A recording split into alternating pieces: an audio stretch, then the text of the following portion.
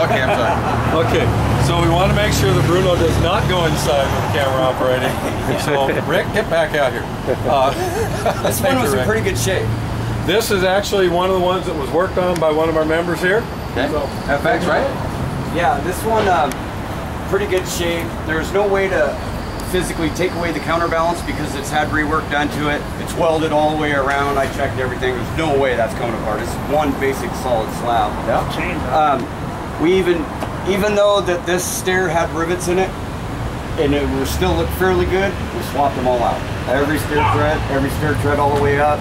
Took out all the rivets, all the way, both sets of stairs.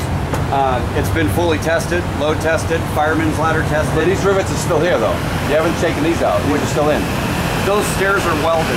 Oh, on the bottom. Yeah, those are just the ones going to that support. Because of the ladder. You put a bead. You put a bead. Yeah, on the top and on the bottoms and up.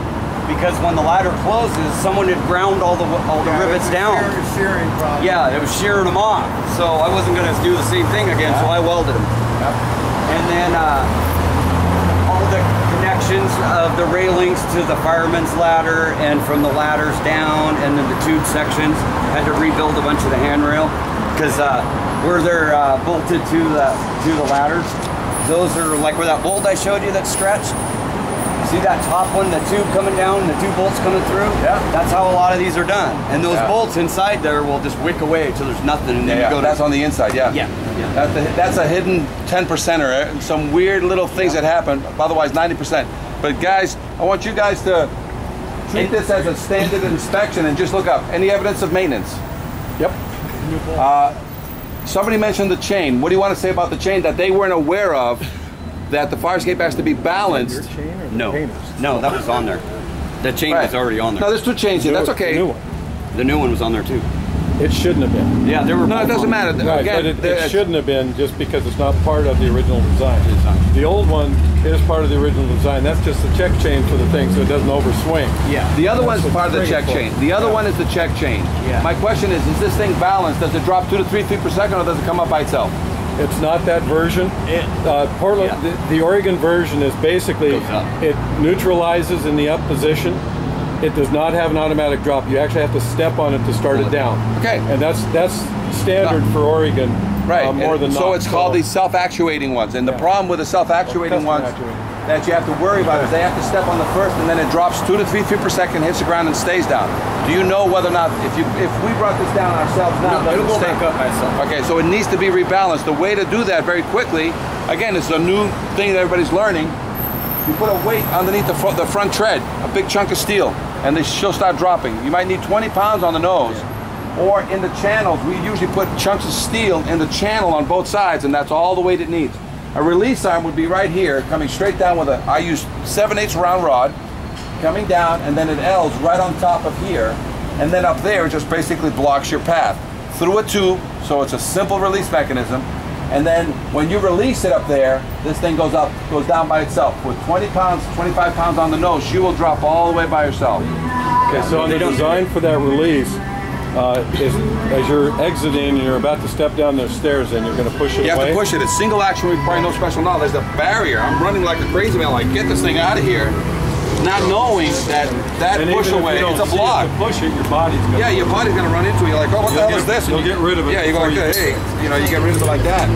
It's called single action requiring no special knowledge. The video footage, all by yourself. The video footage that you showed earlier with some of those, it was very difficult to tell what he was doing. Because we weren't able to see the top and bottom at the same time. So that explanation. And right now, if you go over there and you jump on top there, I can pull this down. So I can actually break into this building right now. So as soon as I put that release mechanism, I can't break into this building anymore. It can only be actuated. Now sometimes you get a buddy over here. Wait a minute, you're saying it can't be broke into now. That's a false statement. Yeah, that's true. I could grab up and pull myself up the thing you climb up. Yeah, it doesn't matter what.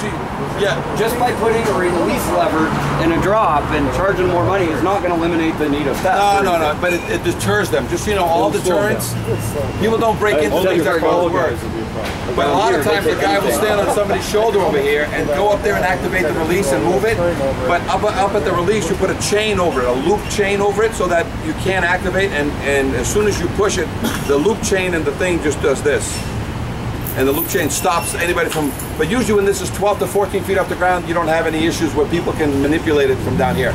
And usually when the cantilever is up against it, there's always this pressure of it trying to drop already, because when you're done, this thing weighs about 25 pounds on the nose. It is at that time that you're always going to see the chain with a little play in it. Because this chain and that spring is nothing more than when you throw it back up, it's a two-man operation to lock this baby up. One man down, one man up there. When you throw the cantilever up from there, you throw it up, the guy just blocks it. Sometimes when he throws it up too fast beyond, that's when you get that spring. It's like ding, but then when you got the release arm, it hits your release arm. It's everywhere in the United States. I very rarely see release arms over here. Now, actually, let's just do one last piece. Any square head bolts that you still see here that you want to deal with, that you want to say, hey, did they load test it to eliminate that? He says they load tested, so the fact that they load tested, the squares can stay or they have to go? Stay. They stay. Because that's how you eliminate a square head. You either load test it or you reinforce it in lieu of a load test. How about connections into the wall? Do we need to deal with connections into the wall here, or did the load test cover that? Load test covered. You're done.